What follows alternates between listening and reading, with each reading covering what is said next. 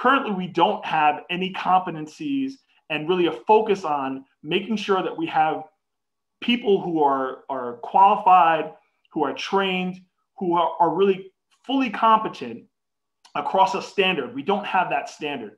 And that is problematic, quite honestly. We'll never be able to standardize companies, but one thing that you can do that would make a difference is standardize the competencies for these professionals, because at the end of the day, they're tasked with the very same remit, if you will.